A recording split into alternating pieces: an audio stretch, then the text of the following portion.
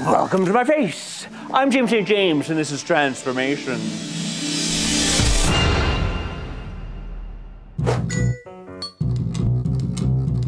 Well, my dears, I am very excited today. We have with us model, YouTube sensation, makeup artist, the gorgeous, the fabulous Joseph Harwood, darling. Hi. I was flying out for BeautyCon, which is the blogging convention. I was with Patrick Starr and Manny Ray. Yeah. They looked after me. I was crazy. I had like an anxiety attack. All these children were running around. There was security guards. I was like, no. I'm gonna get me a Cosmo and I'm gonna hide back there. Bye-bye, children. Bye-bye. I thought it was gonna be like an empty mall that I'd pop along to.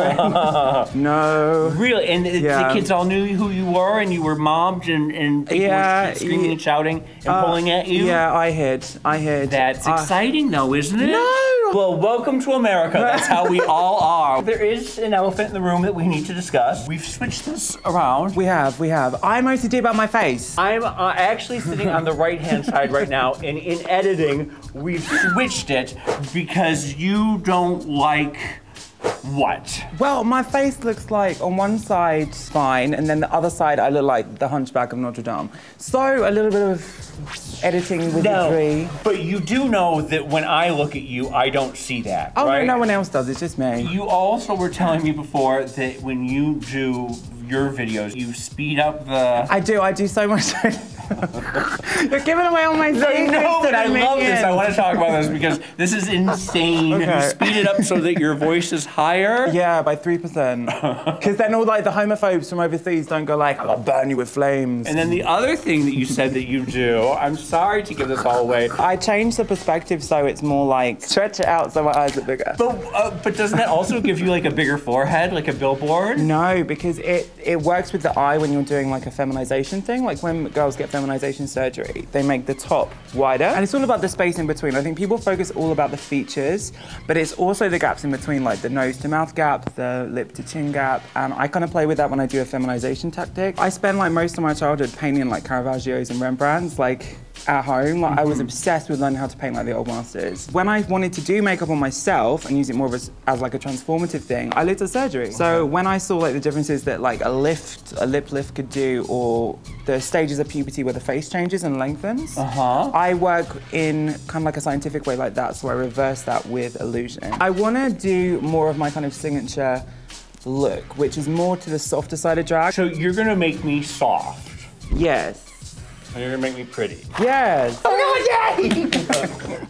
This is really exciting because you are going to use what? I'm using my makeup brushes. I'm not gonna give all my secrets away. Really soft. This one really beautiful. Is an ancient squirrel. Is it? Yes. Oh, it's really nice. And you have your own line of makeup? I do. I've been working on it since 2009. Are you a good business person? Of course. I'm in Balenciaga, honey. Of course she's a good business lady. Find them on my website, www.josephharwood.com, and you can join my mailing list, and then pre-orders will be out by the time this is up. Fabulous, exciting. Yay! I have a secret that's been working on at the moment, which is kind of like, you know when they tape the face back? Yeah. It's kind of like that, but it's like a cream. It's by a brand that I'm product testing on that I'm not meant to bring with me, so it shall be remained nameless. It's a magic potion. Well, I don't know that you can do that. What kind of tutorial is this if you aren't going to tell us what you're doing? You started off as a model. Yeah, when I was 15, I was contacted by a lady from Dazed and Confused magazine. Did you grow up in London? How did they find you? I think back when MySpace was like, it was like 2007, 2006. Right. There was all the fun people. There wasn't so many people to find, so I stood out. I just couldn't do it. I'm not naturally that thin, and they wanted me to do girl stuff all the time. Well, wait, that's what you were telling me before, that you were a big girl before, that when you were... When I was a kid, I wasn't skinny, so when I lost weight, I had this very alien kind of Bowie-looking face. And to me, that freaks me out when I see myself, because I don't look like that in the mirror to me. It was fun, and then from there, I started doing more editorial work, and I worked in Tokyo. And then, yeah. So I'm gonna start off by just doing the full head, and I'm using a light foundation. I kind of work down the face because I want it to I'm gonna focus on the eyes first, then we can see how much we need in the other areas of the face. Because the forehead is normally the most cleanest area of the face, so you don't need as much product there as you think. You're so intelligent and you know what you're doing, everything like that. I just can't imagine that you would get any backlash. Oh girl, like it's more to do with the timing that I did it. Like I did one of the first boy to girl transformations on YouTube. This was like before this was like a buzzword, or like the acne videos. Like everyone does an acne video because it's a searchable term. What is an acne video? Like an acne transformation video. People always Google things like abscesses and like pimple porn and shit like that. Yeah, So it's really easy to get videos popular just doing these silly phrases. But I actually made fake acne out of like theatrical stuff, and I was like, I have really bad skin.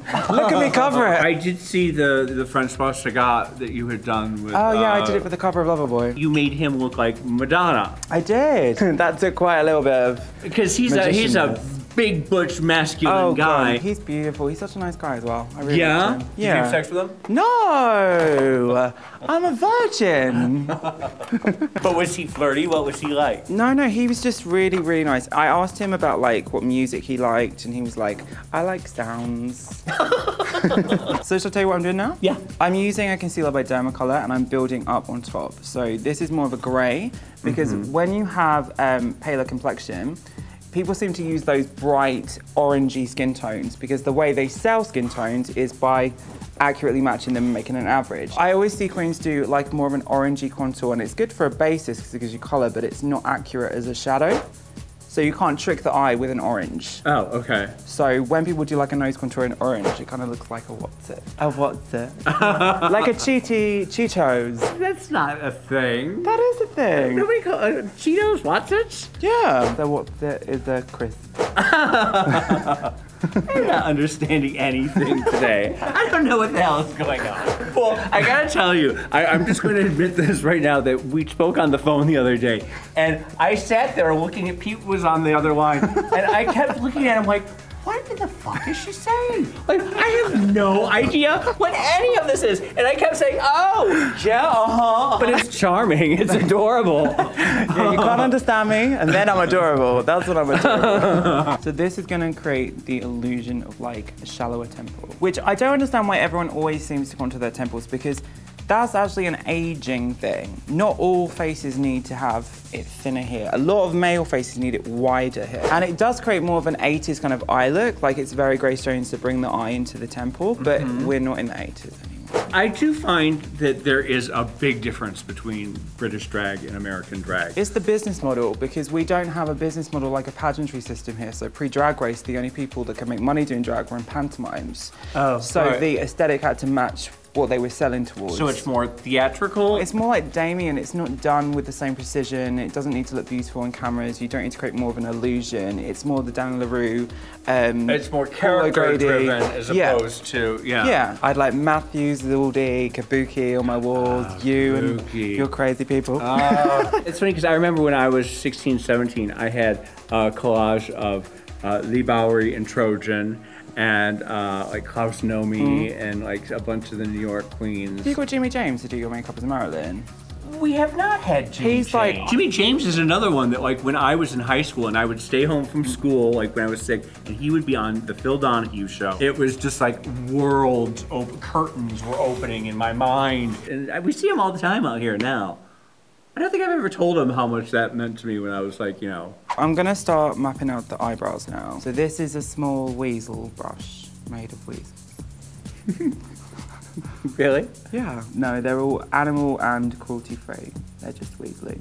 I think no, you just said it was a squirrel. You're totally lying. No, that's a squirrel. That can't be cruelty free. They torture those squirrels. They stroke them and they give them. The squirrels willingly give up their fur. It comes out off. It does. Take my tail. Thank you for looking after me. Have my fur. So I'm going to be using a darker concealer that's like an ebony color concealer to draw in hairs, kind of like Sophia Loren did. You sent me a picture of some eyebrows, and we were trying to figure out why you sent it to us. How long does it take you to do your face usually? About 30 minutes. What? But I don't even wear eyelashes, so I'm kind of lazy. Yeah, that's a big thing, isn't it? They hate the non-wearing eyelash people here, don't they? If you just create an artificial crease and then create a line that you can judge by, that's a good way of guiding. So if you open the eye forwards, all of that will sit inside your eye. So you don't need to worry about that area really. You can cover that with eyeliner. How did you learn that? Using paint on my face. So for the nose contour, I'm using a grey and I'm really bringing it up into the crease, and then I'm cutting off the alar of the nose, which is the nostril. So I'm using a white to cut back in against the nose contour. So I'm drawing in the shape of the nose with the highlight. So this... Nobody's ever done that to me before. No, it's more like how Wade Bandy would have done contouring. Wade Bandy, I love you for knowing that.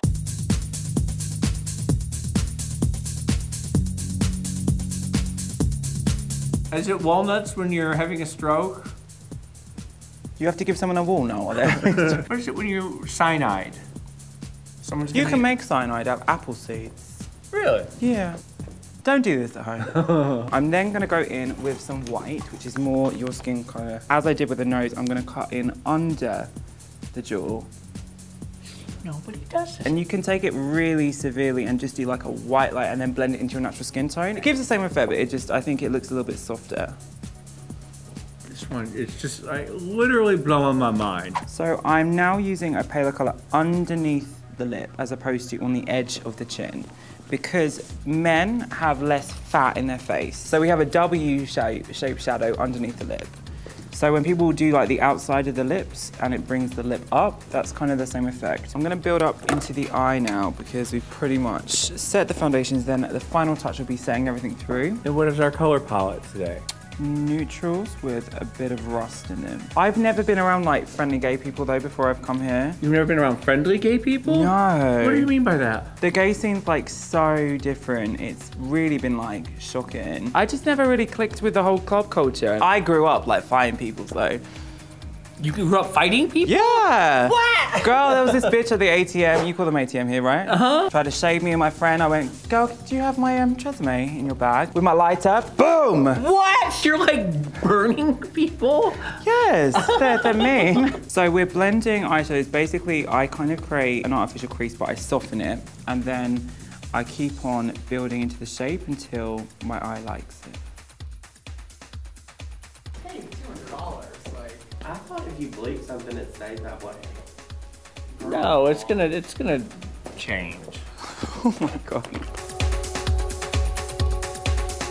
My sister used to like sit on me and pop my pimples when I was little, and I would cry and I'd be like, get off! And she'd be like, ow! My sister used to try and kill me.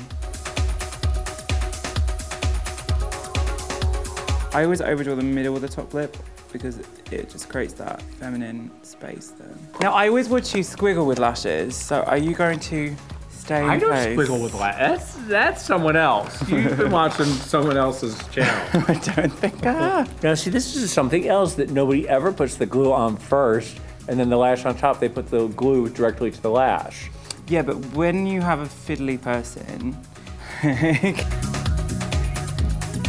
this is my weird way of doing lashes on clients. I do it from behind. Make a prettier face. Make a prettier face? Can I approve the final picture? Only if you speed them up by 3%. Okay. So should we change and get your wig on? Yeah, let me go change and put, you brought a wig? Yes. And then a dress, and then your baboon fur? Yes. And then let's, we go have a transformation. Woo! Yay!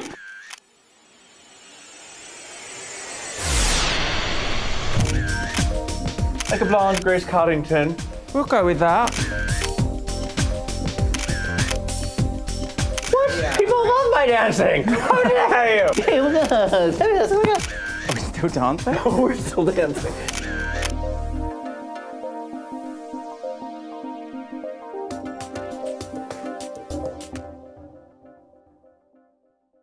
And don't forget to subscribe. To Wow Presents. Ding!